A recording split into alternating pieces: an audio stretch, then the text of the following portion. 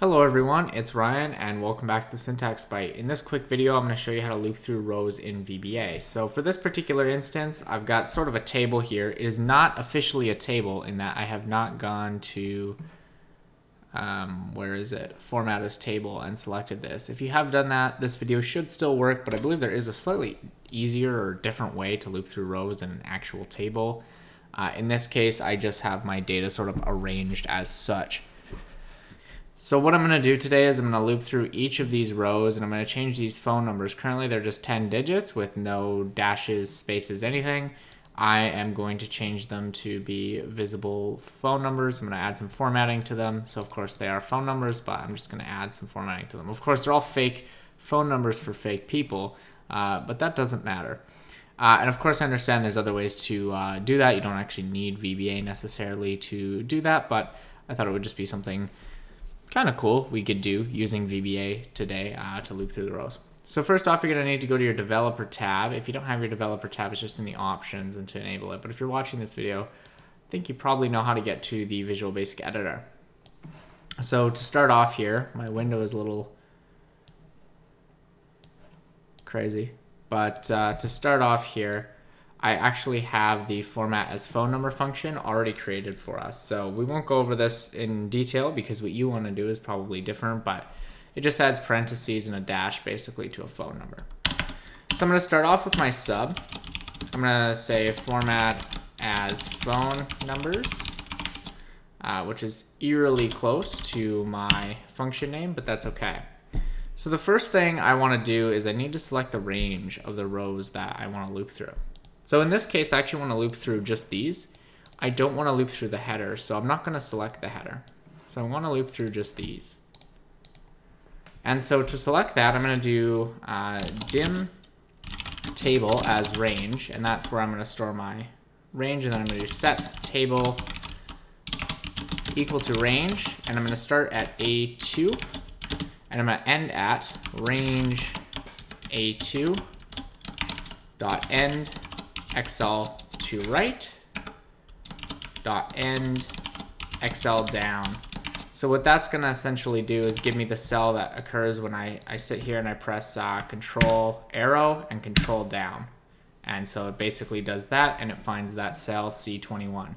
The only case that wouldn't work is if there were gaps in my data or something like that, so you can't always use that technique, but in my case it works pretty good, and I thought I would use that technique today. So just to verify that that does what I want, I'm going to do table.select and I'm going to run the macro, and we can see that that selected all of the data. So now my task is to loop through each of these rows, and it's actually very simple. I'll show you two ways to do it today. The first is a little bit easier to understand maybe, but it is maybe slightly more limited, and then I'll show you a slightly different way that affords more flexibility. So the first way is using a for each loop, and I'll show you how to use a classic for loop after that. So using a for each, you can do for each row in table.rows. Okay, so table has a rows array basically, and that will pass me, of course we want to do next row. I guess it wants it to be capitalized, so sure. We will allow it to be capitalized. So just to start off, just to show you what it's doing, I'm going to just do message box row.address, and basically that's going to show me, so it's A2 to C2, so A2 to C2, A3 to C3, A4 to C4. So it's giving me each row as a range, which is pretty much exactly what I want. Perfect. So now I want to access the cells within the row. So how do I do that? Well, I have a range here. Each row is a range, so I can do anything I could basically with this table, but on a row level. So I can do row.cells 1, and then the index of the column I want. So 1 is just for the row. You could put 2 or something that would get you one more row down, but in most cases you probably always want this to be 1 if you're trying to loop through the rows. And then the column I want. So in my case, I'm going to do 3.value equals format as phone number row.cells 1 3.value. So I'm going to pass that value in there, and I'm going to format it as a phone number, and that should basically do exactly what we want it to do. So I'm going to go ahead and run it. Nothing appears to happen, but there we go. All our phone numbers are formatted. Okay, so just before I end the video here, I am going to show you one more way to loop through the rows that might offer a little bit more flexibility, or some people might just like the syntax a little bit better. So if you've got what you need, definitely feel free to leave the video, but if you want to see how to do it with a classic for loop, I'll show you how to do that as well. So to start, I'm just going to recreate my random phone numbers.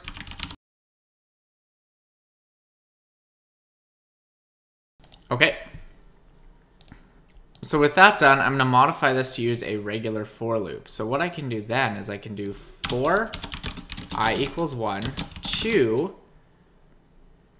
table.rows.count.